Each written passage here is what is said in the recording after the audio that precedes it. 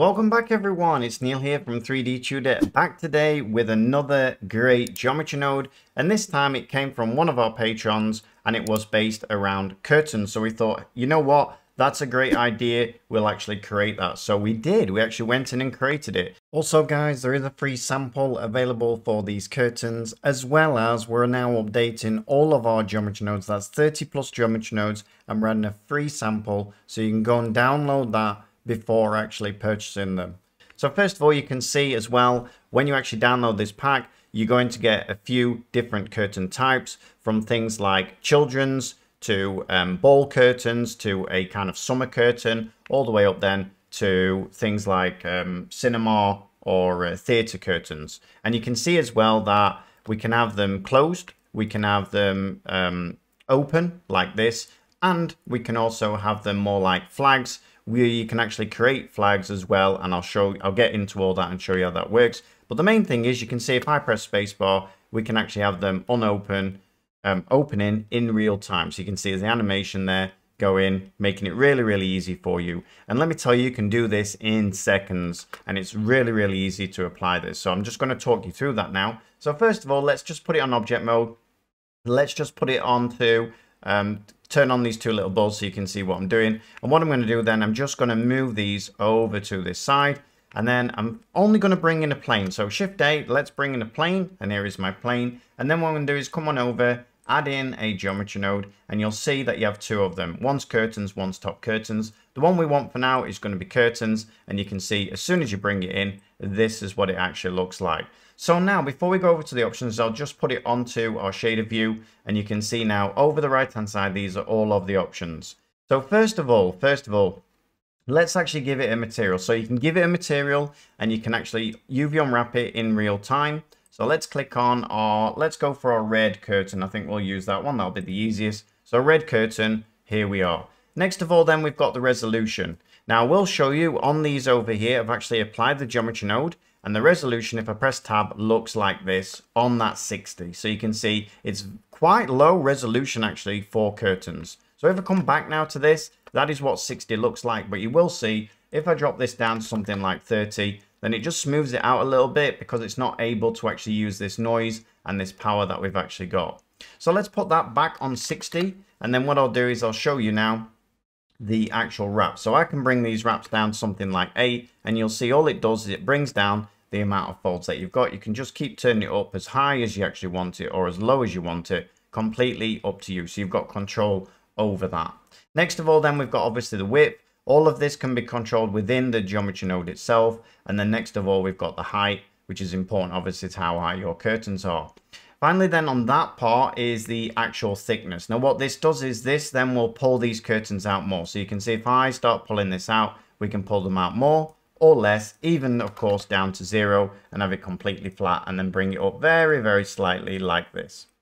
Alright, so next of all then, we've got the noise scale. Now what this is going to do, if I put this on object mode, you can see at the moment our curtains are looking pretty flat. The moment though I start turning this up and then turning this button up, you'll see now they start to actually become wavy like so. So you have got power or control over this to make them as wavy or as smooth as you actually like. So let's put them something like this, and I think that's looking quite nice to look a bit, you know, jagged and bent as what curtains should do. They're not looking perfectly straight.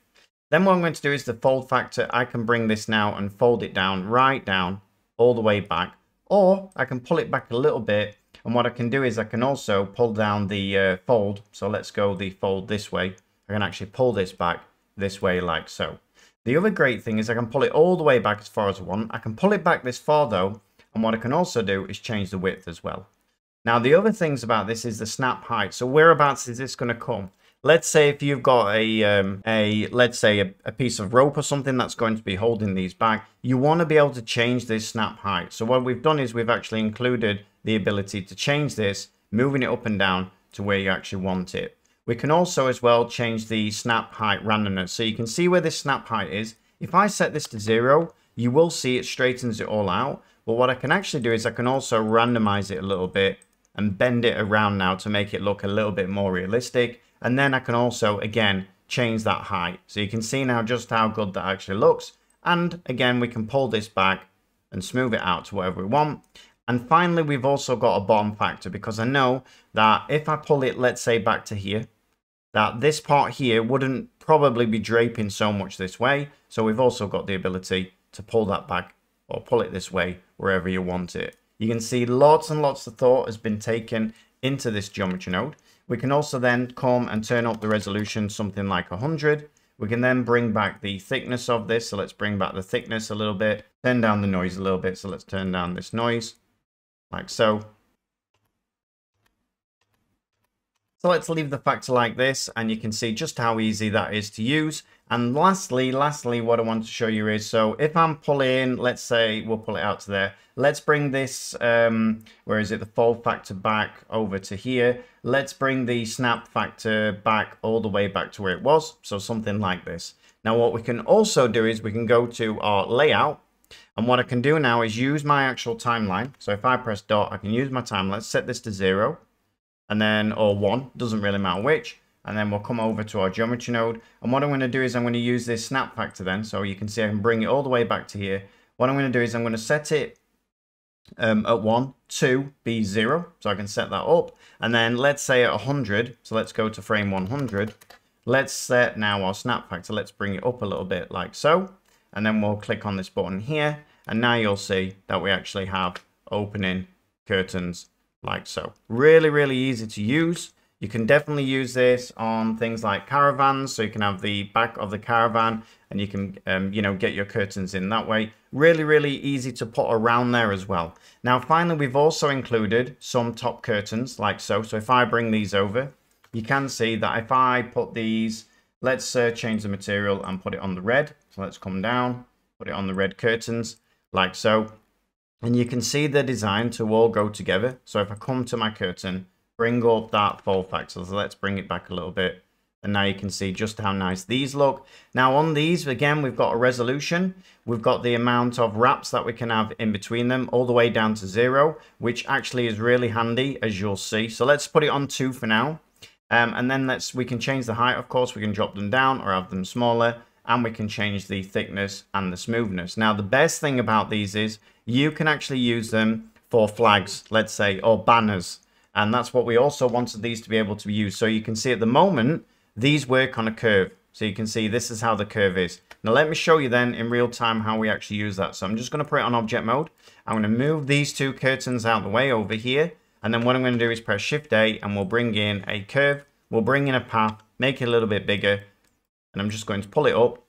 And then what I'm going to do is add in a modifier geometry node and bring in our top curtains. And then what I'm going to do is just bring out the height like so. And it's as simple to use as that. The other thing is, of course, we can change our actual wrap. So if I bring this down, you can see then I can have less or I can have more. But of course, the best thing about working with a curve is that we can actually pull this out. So if I just bring it out to here, you will see now that we end up with more of them. We can lift them up and put them against one of our buildings or something like that, while still having control of things like the height. We can have control then of the wraps that are going to be inside them. Let's change the thickness up a little bit like so, and you've got complete control. Let's actually take those wraps down a little bit, something like this, and you can see just how easy that is to use. So there you go, everyone. And I think this is actually a really, really good geometry node, because I know myself has a lot of problems actually with curtains, getting the right look for my curtains, and I think this really, really solves that problem in a lot of ways. It's not 100%, so you can't use it on 100% of curtains, but a vast majority of them you can, and especially because we've actually also brought in this kind of flag geometry node with the curtain geometry node, I think adds a lot to it. So if you enjoyed that, give us a like and subscribe. And don't forget, if you want to get all of these things for free, I'm going to play our advert now, which is our Patreon advert. Make sure you watch that, because it really is one of the best Patrons in the industry. All right, everyone. So I hope you enjoyed that, and I'll see you on the next one. Thanks a lot. Bye-bye. Hey everyone, do you want to have access to hundreds of Blender products every single month? Then check out our brand new Patreon, which is probably the best in the industry, especially for beginners to Blender. First of all, we now have 4 Patreon levels, pretty much for any budget. Or if you just want to follow us over there for the latest news on 3D Tudor, then that's also fine. So let's now take a look at these ranks and stay till the end to find out what we really have to offer. So rank 1 is all about just supporting us at €5 per month, and this is just to say a big thanks for everything that we do here. Rank 2 at €10 per month comes with a free course every single month, and if you've seen the scenes that we've been creating here on YouTube where you can get your hands on any of these for absolutely free, and you will get your name featured at the end credits of all of our YouTube videos. Moving on and stepping it up to rank 3 at €19.50 per month, you get pretty much the same as you did in rank 2, but this time we also give you 2 geometry nodes per month absolutely free. And moving on to the big one, which is rank 4, the top tier that we have at €48.50 per month, and you pretty much get the whole shebang. 2 free courses per month, any of our geometry nodes, any of our model packs, any of our YouTube themes, but best of all, you also get the complete asset manager file, complete with our entire library of compositors, materials, and assets, and this will just keep growing. So whatever your budget, there's never been a better time to support us here at 3D Tudor, and I think we provide one of the best Patreons in the industry. So head on over, check out our Patreon, follow us over there for the latest news, and if you can, we'd be very grateful for any support, large or small.